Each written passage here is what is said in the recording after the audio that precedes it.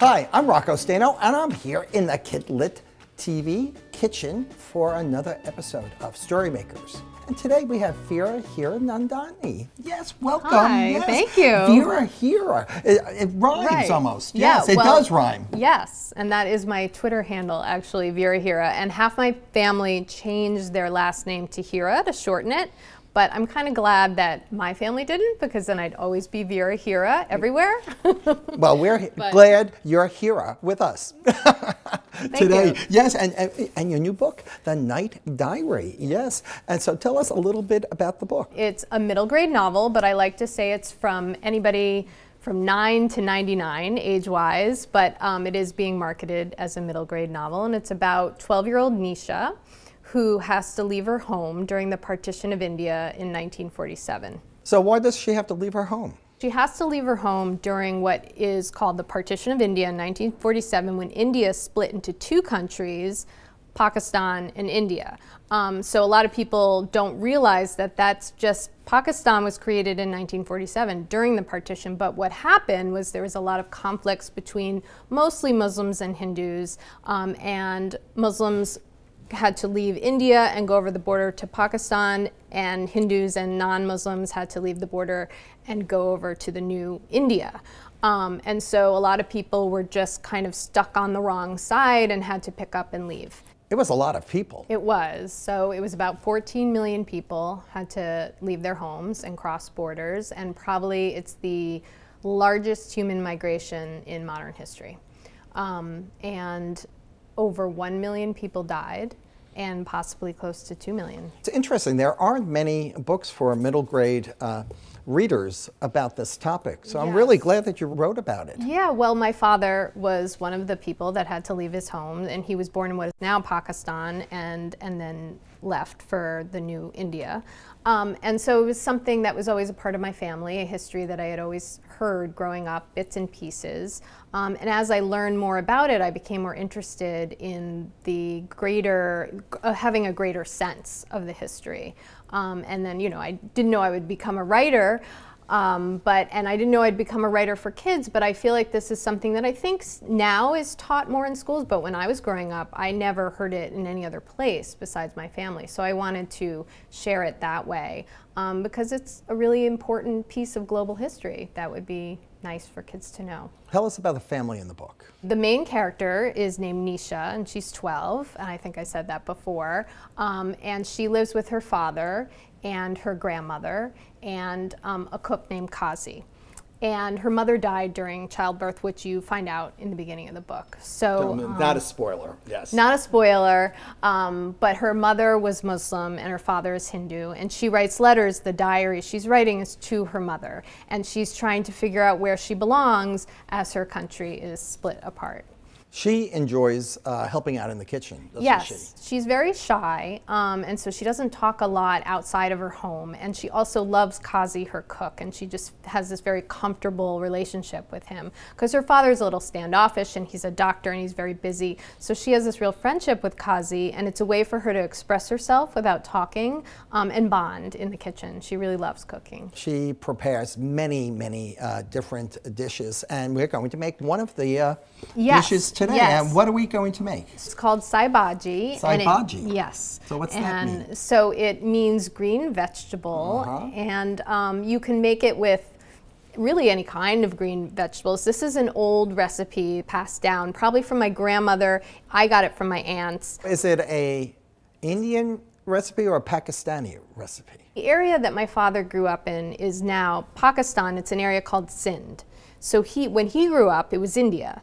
So I think of it as, you know, there are Sindhi Muslims and Sindhi Hindus. So he's a Sindhi Hindu and left for, you know, over the border to the new India. And a lot of Sindhi Hindus left and went all over the world, really. So I think of it as a Sindhi recipe. Well, let's first see what we need to make this recipe. Again, this is my family recipe, and I've seen it made in different ways, different recipes. Some people use potatoes, some people use other green vegetables.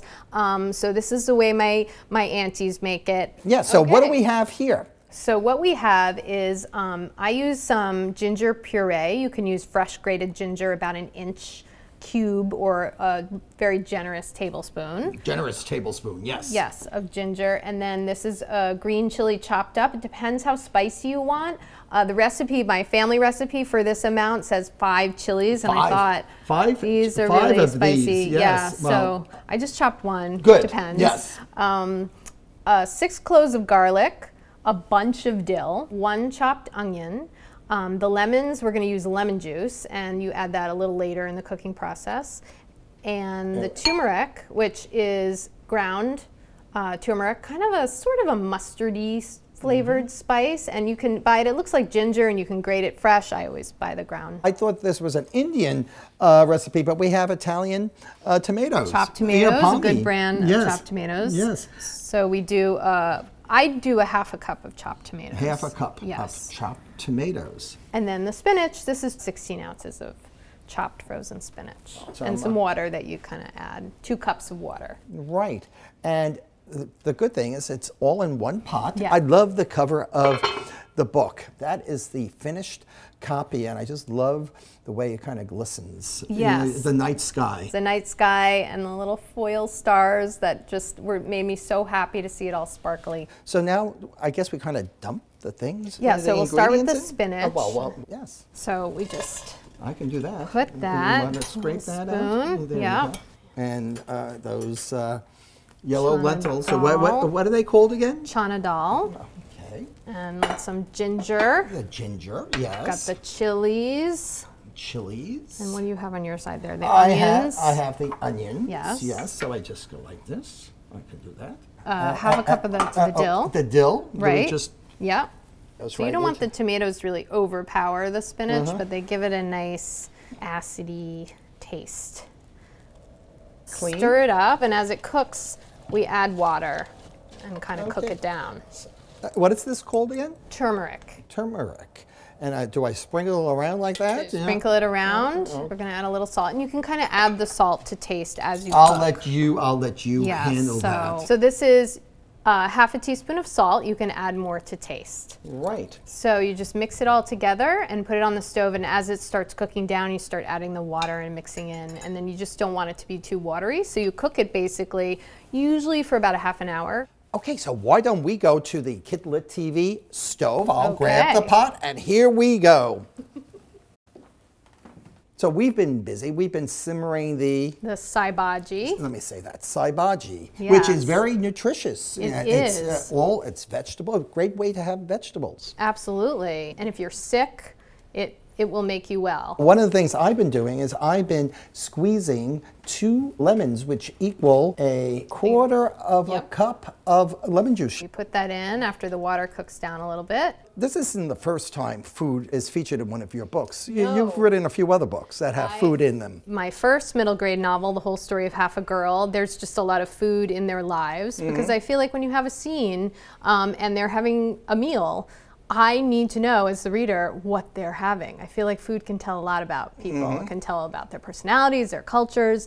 And then I have a chapter book series called Phoebe G. Green, which it's about a 3rd grade girl who discovers that she's a foodie. So there's a lot of food in those books. And then this, I always am using food in different ways in my books. And this Nisha, it's a way for her to express herself. And sai bhaji is one of her favorite dishes in the night diary. So it continues to simmer, so we need to put a lid on that? Yes. As I said, put a lid on it. So you put a lid on it and simmer it for about 20 minutes, a ½ an hour. Just make sure everything's soft, and the onions, the chana dal, everything's kind of cooked together.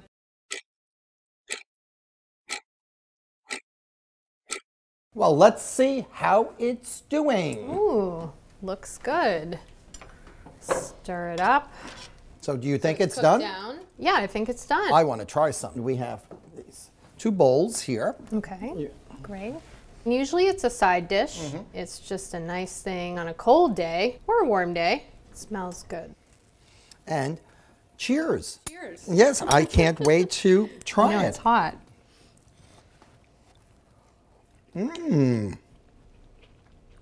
Taste the lemon Very and the good. dill. Thank you so much for being here. And the book is The Night Diary.